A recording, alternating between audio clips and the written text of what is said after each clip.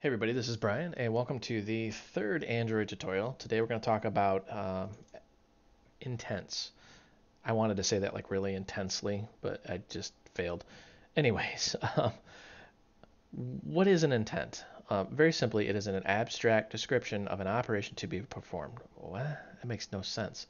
Well, if you look out on images, you'll see this beautiful little flowchart. You have activity A, and you want Android to do something. Let's say you want to launch another activity, meaning you intend to do something. That's why it's called an intent. You intend to do something. So you take that intention or intent, shove it over to the Android system. The Android system says, yeah, I'll allow it. It takes the intent and then actually creates the activity. So you take your intentions and then put it into an activity. The activity then can fire information back. So that's what we're really going to explore today is how to play around with activities and intents. And hopefully this video doesn't end up being like extremely long because I'm actually kind of hungry. Let's call this app 3. And we're just going to do that and empty and finish. And it'll computate the rotation of the Earth or do whatever. I don't know. All right, so there we go. We have our layout, and here's our activity. And as we discussed in the previous tutorial, that this will be our default activity through the manifest. You can see we have a main and a launcher here. So here we go. We're going to get rid of that just because I don't want it. And we're going to put some buttons on here. And we're going to see how much of this I can do from memory here. So we're going to say btn start. I already failed. All right, so update usages, yes. And we're going to say btn result. And let's call this result. So we have two buttons here, start and result. And what we're going to do is we're going to start another activity when we click these things. The difference is going to be start, we'll just start the activity and we don't care what it does. Result, we'll start the activity, but then we want to know what it did. We want some sort of feedback from that thing. So we're going to actually go into our app and make yet a new activity. And let's just make a empty activity here. And let's call this, I don't know what to call this. Customer, why not? I'm hungry, so my brain is like fried. So we have our customer activity now. And see how it's just a blank activity, not to be confused with the one that we have, our main activity. And on here, we are going to drag and drop a button. We'll call this btn close. Close. So just very simply, and we'll just, let's just say, feed me, because I'm like starving. Oh my gosh, I wasn't really hungry until like 2 minutes before I sat down to do this video, but I really want to do this. So feed me. Kind of weird, but whatever. So when we look at our manifest now, you see we have a new activity here. Well, we need to tell Android what to do with that activity. So we're just going to grab this intent filter. Remember in the last tutorial I said you could take an intent and filter it, and that's what we're going to do here. So customer, and we're going to call this default. What's the difference between main launcher and customer default? Well, customer is following the name of the customer. We're saying this is an Android intent action is customer. Think of this as like a, I don't want to call it a namespace or a class path. I forget, while I'm on the spot making the video, I forget what it's actually called, but it's like a fully quantified name. Think of it like a web address almost. It's a location within your program. Then we have category, default, meaning it's not a launcher, it's just a default activity. It's nothing special. We're going to close that out.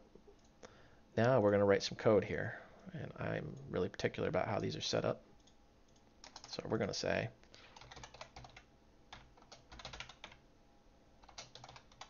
whoops, I cannot type tonight either. Private static button btn start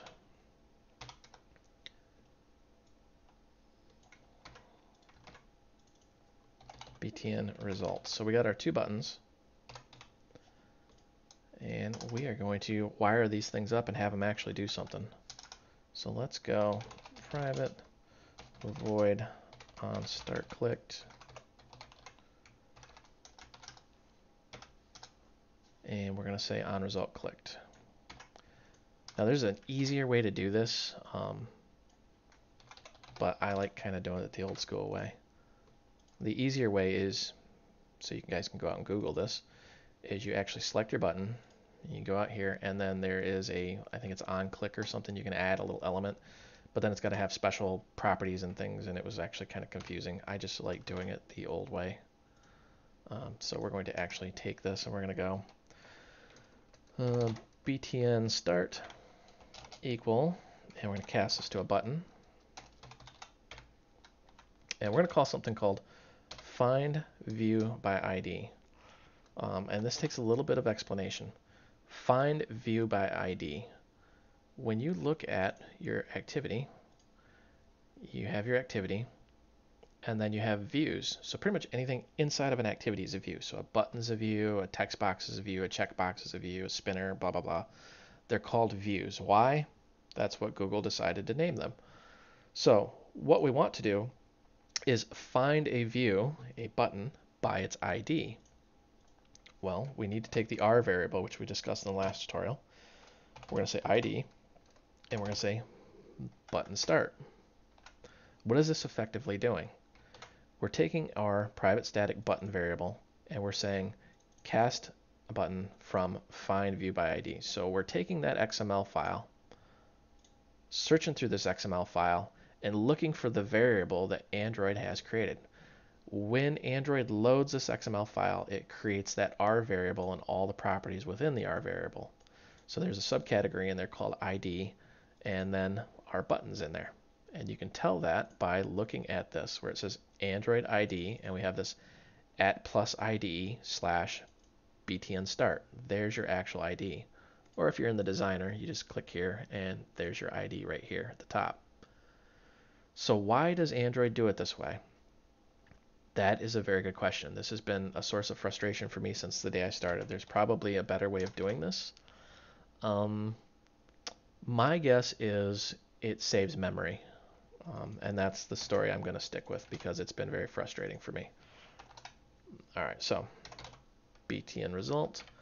So now that we have our buttons, we're going to say btn start, set on click listener, new on click listener. And if you don't know what a listener is, I really suggest that you go back and do some basic Java tutorials. And then we're going to say btn result. I will explain it here in just a second, but new on click listener. Java doesn't really have, I'm going to get a lot of hate mail for this, but it doesn't really have a very robust event system. So you have to use classes and inner classes and all this other gobbledygook that in some languages it's just a one-line thing, but in Java it ends up being this 500-page monstrosity. So what you have to do is set a listener, which creates this anonymous, I think that's called an anonymous internal class. Somebody correct me if I'm wrong. This is the internet, so I'm sure 1,000 people will correct me, but I think it's called an anonymous inner class. So you're creating a new class called an on-click listener, and then it's in here, meaning it's not actually declared as a variable. It's anonymous. You get the point. But that is how you do that. So we're wiring that up. Now I want to actually create another class here. A new Java class, and we'll call this app settings. And inside of app settings, I want to say public static final string tag equal plus void realms. What we're going to do now is we're going to go in here, we're going to say log.d, and we're going to say app settings tag, and we're going to say on start clicked. Copy and paste this. On result clicked. So now we have our two buttons. And let's just run this, make sure everything runs as we expect it will. Ooh, and we are not filtering, so let's filter some of this nonsense out here. Make sure this starts as we expect it in the emulator. which will take just a second here. Now I'm going to go in here and I'm going to actually filter this.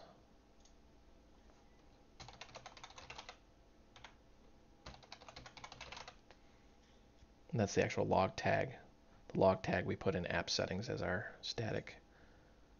There we go. Whoa, what is that? Must have been another thing I was running. Whoops.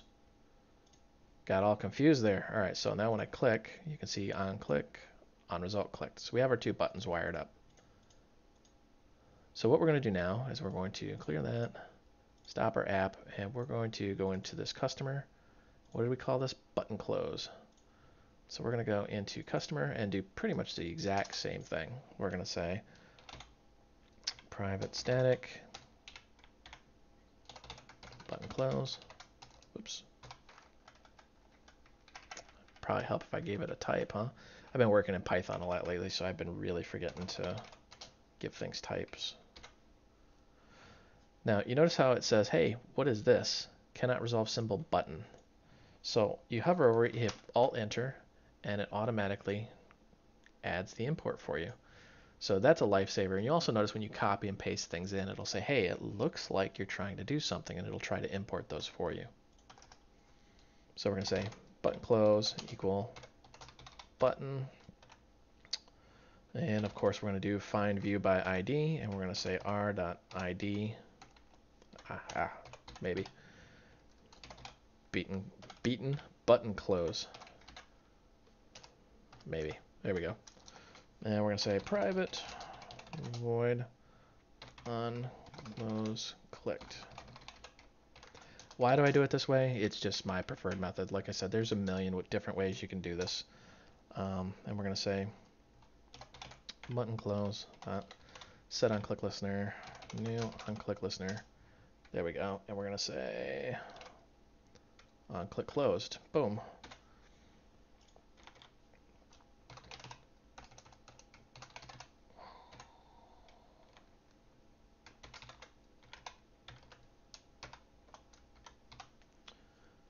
And then we're going to say that. Now that right there is exactly why I moved our tag into a separate class so it's callable all over the place. I could have actually done it in main activity and done main activity.tag, but it's just the way I do things. So now we've got our two little guys here. And let's add in a finish here.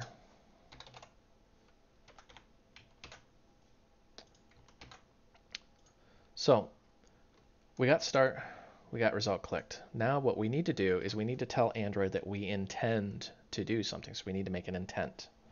So we're going to say intent,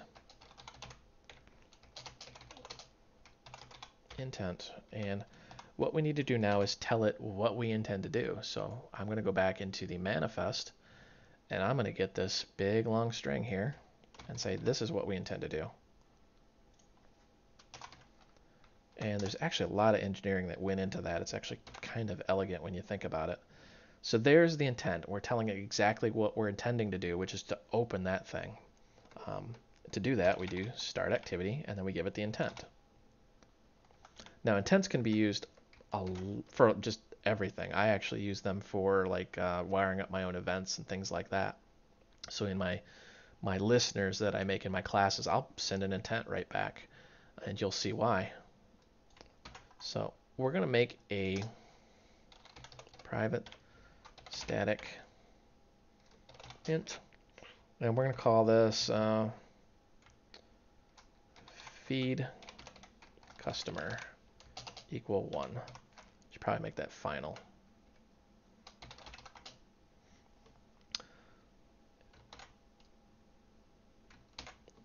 Now we're going to go start activity for result in our result clicked. Now you notice how this has got a little bit of a different syntax.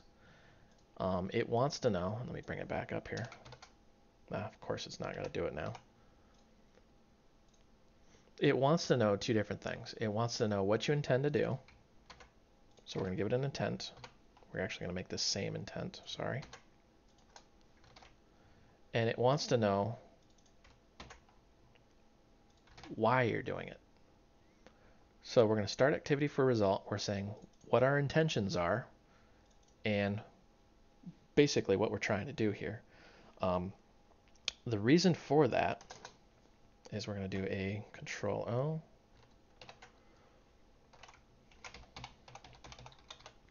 We need to get a onActivity result.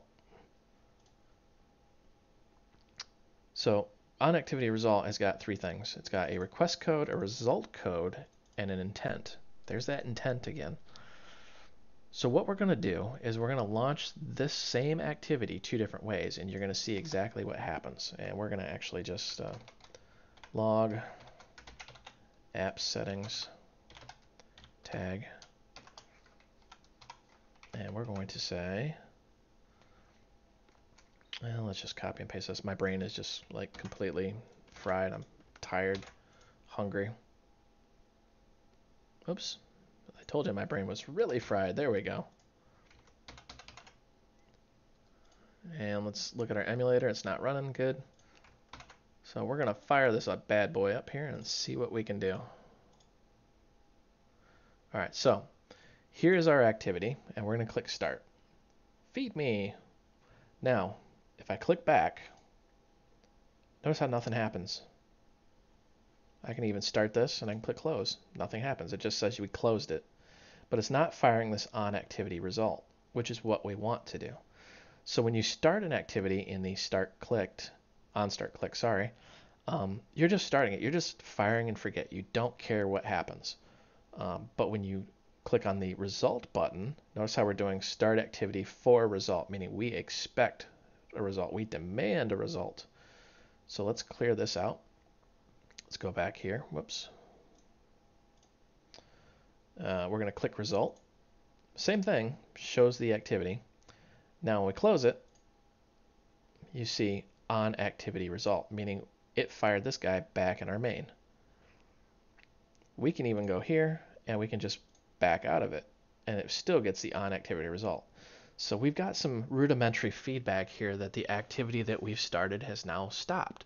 Now what we want to do is figure out what happened in that activity, because we're going to do something. The customer is going to say, I love it, I hate it, go away, bring me water, something, but we want to know what happened. So we're going to go in here, and we're just going to play around with this a little bit. And we're going to say log.d app settings.tag. Let me close this little thing down so we can see what we're doing here. And I'm going to say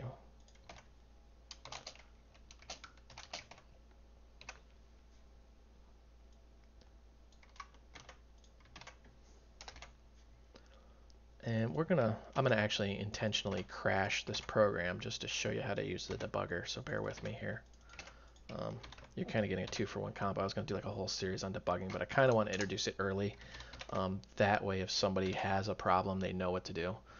So we're going to run our app here. And we're going to start. And we're going to actually crash this thing. Are you ready? 3, 2, boom. Oh, it didn't do it. Oh, now I'm sad. Oh, I know why it didn't crash. Hold on a second. We will make this thing crash. I will crash this. We're going to actually do an intent here. So we've got our intent, and we're going to put some extra data in here. So we're going to say put extra, and the syntax for this, of course, is you can give it like a name. Notice how it's string name and then a type.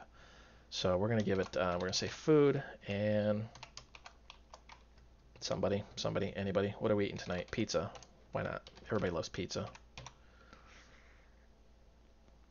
So we're going to put an extra, and we're going to give it pizza. Now, what we want to do here is go back into customer, and before this finish, we want to actually tell it, hey, there was a result of some kind. So we're going to say set result, and we're going to say result okay. Notice how there's result canceled, result first user, etc., etc.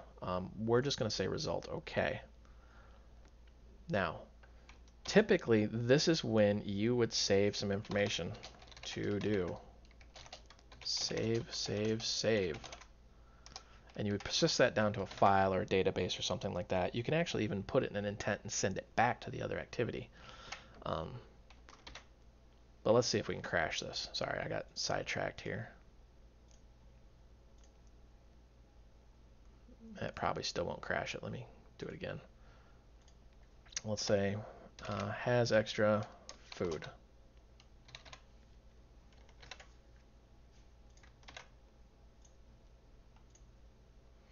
This should crash it. If not, I'll be surprised. So we're going to close. Yep, there we go.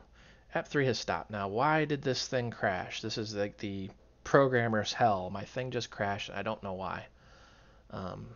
So what we're going to do is we're going to actually get a little quick mini tutorial in debugging. You see this little debug icon right here? We're going to click that. Click our emulator, bring our emulator up. And you notice how it says waiting for debugger. You'll actually see this physically on your phone. Now the debugger is attached. So if we hit result and we close this, boom, now we have our stack trace, fatal exemption main. Java lang runtime, failure delivering result info. You'll see that quite a bit in your errors. But why? Why? What happened? Null pointer exemption. Attempt to evoke virtual method, blah, blah, blah, blah, blah, blah, blah, on a null object. And then it gives us the line and everything on where it happened. You just kind of got to follow it through. That's why it's called a stack trace. What's happening here is our intent is null. So we're going to say if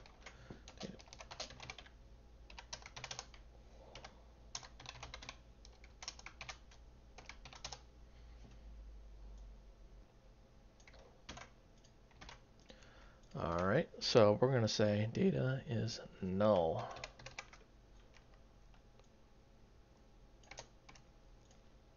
And we're going to actually turn that into an error for our logging so we can see that beautiful little thing. So let's run this again. Get our emulator up and going, and I want to see that monitor. And result clicked. We're going to close this. Now, notice how we've got our debug messages. We have activity result. The request code is 1. The result code is -1. Data is null. Notice how that line's red. It's because we did that as an E or an error. Request code. That tells you what we did. Feed customer is 1. The request code is 1. We can say 99, 1,000,062, whatever we want. Point is, if you're going to have, say, 5 different buttons, and all of them you want to start an activity and get a result, that is how you would determine. You would just simply do a switch statement saying, I want to know what the request code was. The result code is, well, you guessed it, the result here, the set result. So we're going to say if result, wow, I cannot spell, result code equal result OK, then, and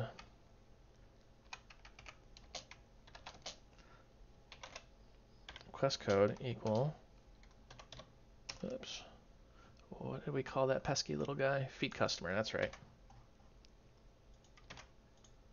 So if we had a result of OK and the request was feed customer, then let's do something here.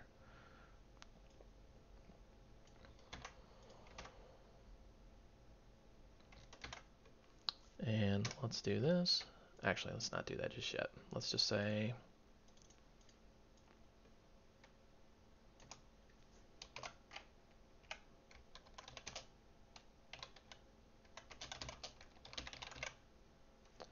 we fed the customer. Customer's happy. Else, customer's not happy. And we're just going to say nope. All right, so some basic Java here. What we're really doing is we're saying, all right, launch this thing for an activity. I'm sorry, launch the activity for a result. That's how hungry I am. And then when it closes, we're going to get the activity result. Now, they're either going to back out of it, which is a cancel, or they're going to click close, which is going to save your data, do whatever you want to do, at which case we have successfully fed the customer. Otherwise, nope. So let's run this again.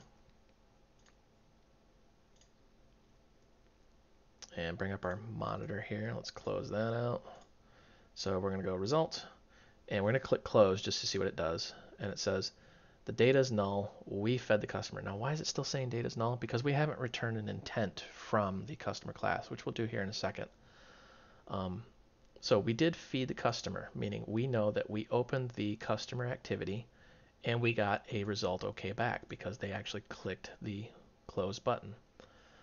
So what we want to do in the customer class here is we want to say, hey, there was an intent. I know there was an intent. So we're going to get that intent. And we're going to say if, intent dot has extra, and we're going to give it a name of, what was it, food.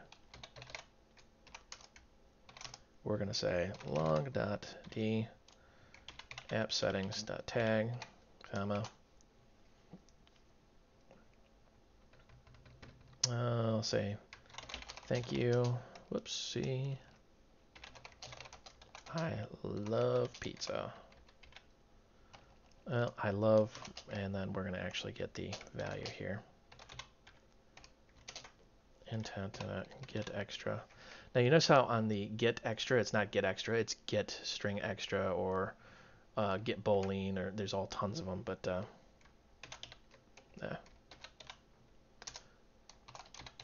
you can get it back as a boolean, as an integer, as whatever really you want. If it doesn't have that, we're going to say log e app settings.tag, big bold letters. The customer's not happy. Where is my food? Because I'm starving. All right, so let's look at the program structure here. We've got two different buttons. We have start and result. Start is just starting the intent. It doesn't, or starting the activity. It just does not care. It just is here, start it. Result, however, we've got an intent, and we're going to put an extra called food. We're giving them pizza, and we're going to start for result, meaning we want to know what happened. This is the waiter walking up going, how is everything? You know, making sure you're not mad. And then when we get the result, we're going to kind of log some things out here, and then we're going to say, hey, is this intent null, yes or no? Is the result code okay?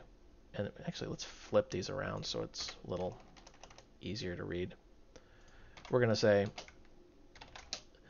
did the request that we make equal feed customer? Meaning, is that what we were doing up here?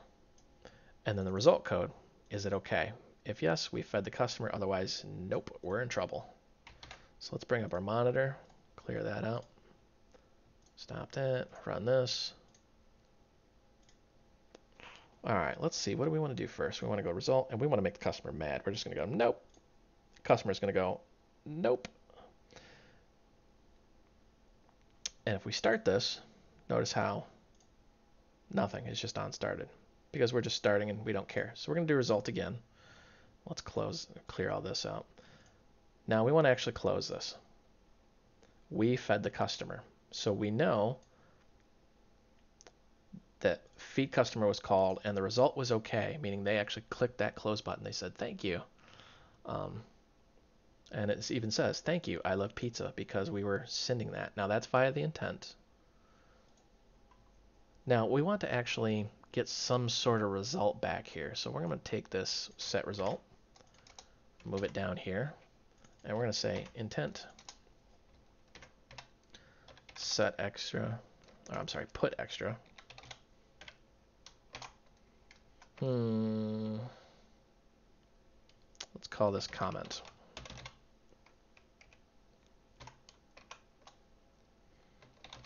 Thank you. So that's the customer's comment. And we're going to take this intent and shove it right back into set result. And let's go into here. And if our data is not null, we're going to say has comment, has extra comment.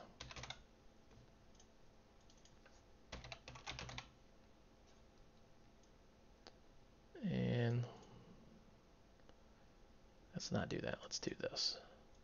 Let's see if they actually had a comment.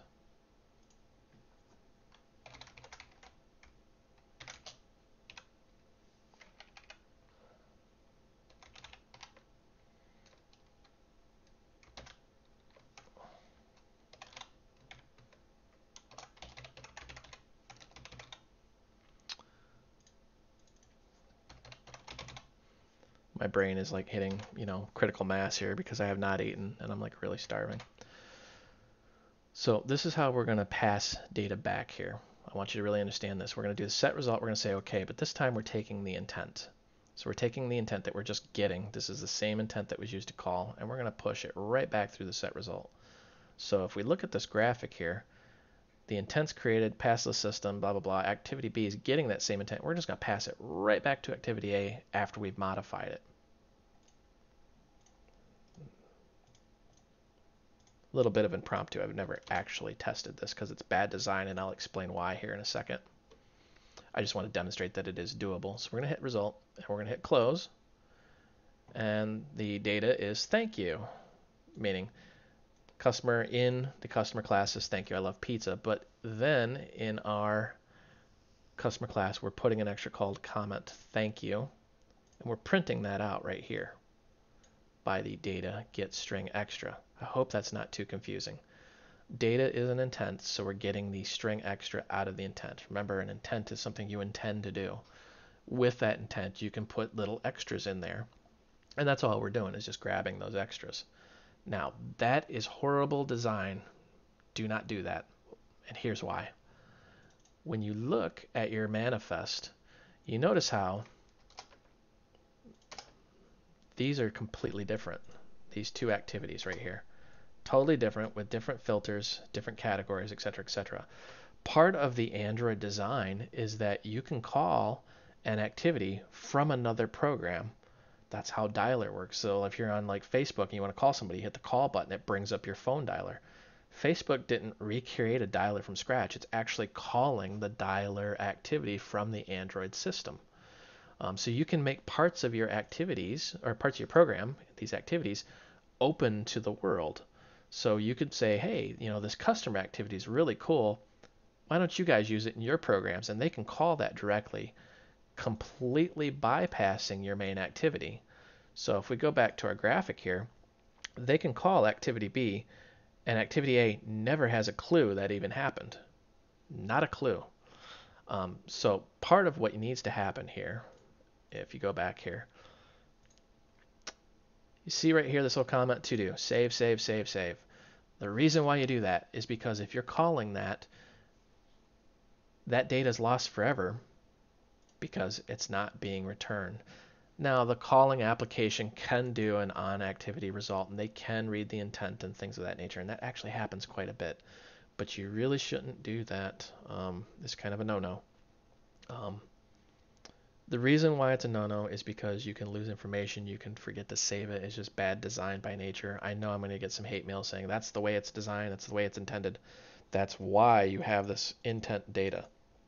But I'm telling you right now, for a professional grade application, do not do that. Actually persist it down to a file, something of that nature, a file, a database, which we'll cover in future tutorials. That way, even if you're within your program and it crashes, you've still got that data. You didn't just poof, lose it forever. Now, that being said, in future tutorials, I will absolutely use this intent data, even though I've just told you not to do it, because with everything programming, there's more than one ways to do it. So to recap, what we've talked about is how to take an activity, create an intent, launch another activity, and even how to get a result back from that activity. So you've kind of seen the full life cycle here. That was a lot of talking on my part. I hope you found this educational and entertaining. And be sure to visit my website, voidrums.com. The reason being, glad you stuck around, is we have a Voidrums Facebook group. So if you go to contact, you can click on that. We have 1,000 programmers out there that are really helpful. I use it as a resource every single day. Some of the folks in there make me feel really stupid because they're much smarter than me.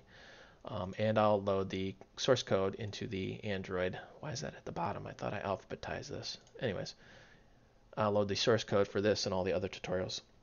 One final note, this site is 100% funded by your donations. If you're a college student and you can't afford it, do not donate. But if you're like a big Fortune 500 company and I just saved you $10 million sending your people to training, then by all means, send me $10 so I can help keep the website running.